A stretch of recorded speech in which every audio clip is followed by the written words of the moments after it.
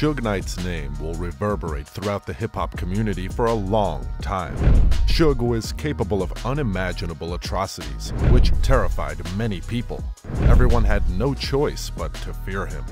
Eminem was one of the rappers who didn't give a about Suge, even though many others had feared the man. Suge's desire to take him out only makes sense, but twice? He must have really wanted Eminem out of the way, cause damn. Keep watching till the end of this video to see Eminem reveals how Suge Knight almost killed him. Trust me, you don't want to miss this.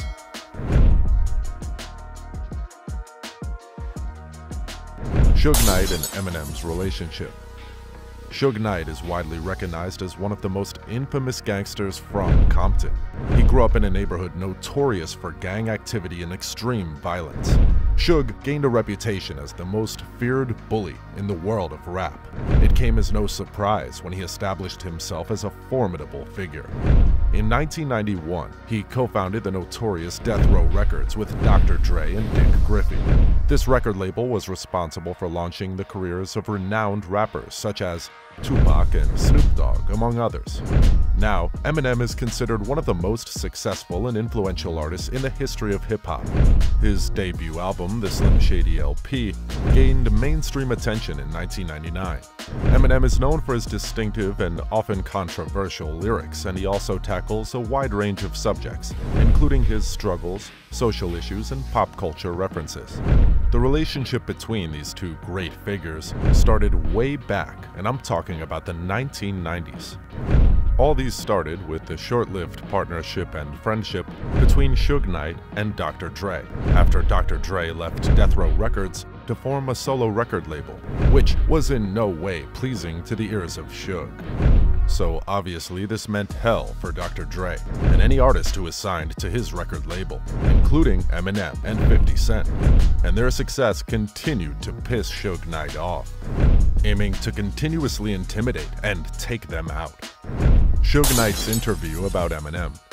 The fact that Dr. Dre was doing good alone didn't sound like good news to Suge Knight, and at every given opportunity, Suge would find a way to ridicule him and his artists.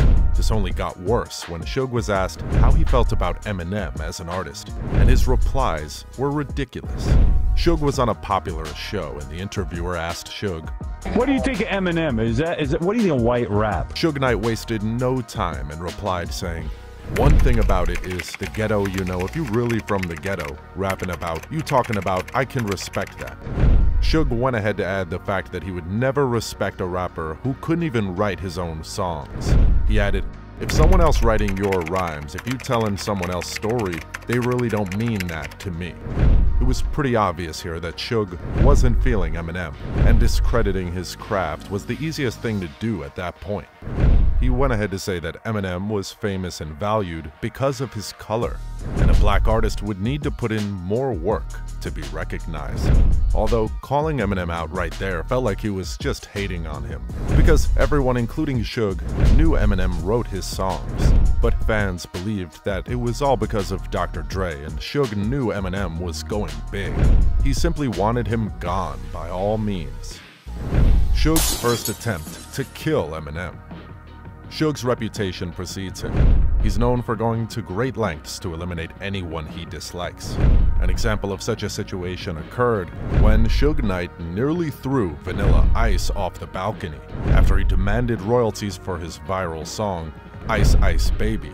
And guess what? The royalties were promptly paid. That's just how it has been for Suge Knight. That's not all. Suge had this ability to sense talent from afar, and if he's not gaining from that incredible talent of yours, he might as well take you out. Eminem was a noticeable talent, and Suge knew this from the onset, but the fact that the rapper was with his longtime rival was enough reason for Suge to want him out of the picture. Suge made several attempts to take Eminem out, but luckily for Eminem, they all proved abortive. Yeah, it was all over the news. Suge's attempt to clear out Eminem wasn't something hidden. Suge made it obvious that he wanted Eminem gone, and this fact was confirmed by a lot of people. The most concrete confirmation we probably needed was that of Eminem's former bodyguard, Byron Big Nas Williams. Big Nas claimed during an interview with a popular music show that Eminem was almost killed by Suge Knight in 2001 during the Source Hip Hop Awards. While Big Nas was narrating the whole issue, he said, "There was a situation at the Source Awards, which was our first encounter with Suge Knight and his henchmen."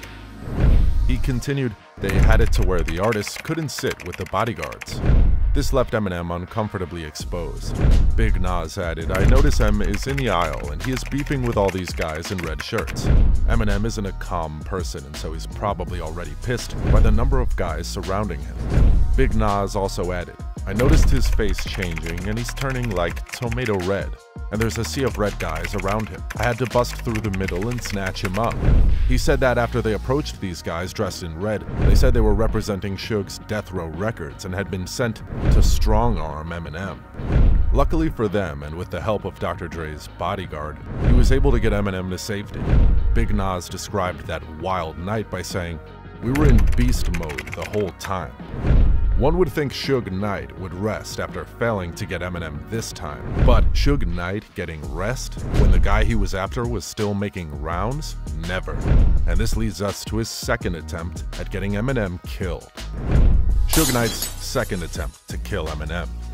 Suge Knight was the guy who wouldn't rest until he took out that one person he wanted gone. It had always been the case for Suge, so when his first attempt at killing Eminem failed, he went ahead with his plan B. This time Suge went harder, and this was crazier than the first one. Eminem's former bodyguard, Big Nas, said this one took place when they took a trip to Hawaii. He said what welcomed them immediately after their plane landed wasn't something anyone saw coming. Big Nas said, "When the plane lands, we are greeted by 20 Honolulu police officers, and they told us that Death Row is here. They tried to hem Snoop Dogg up." It was crazy, and Suge wasn't only influential in the rap industry, he was feared worldwide to the extent that he was controlling the police. Big Nas added that Suge Knight had sent 50 guys to try to break up the show. "When we got there, vacation mode was over. We were locking and loading, putting on bulletproof vests with their wives and girlfriends sitting next to them. Everyone was scared for their lives, and they had to have Interscope pick up the tab to put Honolulu police with each bodyguard because of how deep Suge was over there." Suge had this desire to control the whole hip-hop industry, and to be honest, he tried. But the likes of Eminem, Snoop Dogg, and 50 Cent just wouldn't give in. That's the end of today's video, guys. If you enjoyed this video, make sure to subscribe for more content. Also, don't forget to smash that like button and leave a comment down below. Thanks.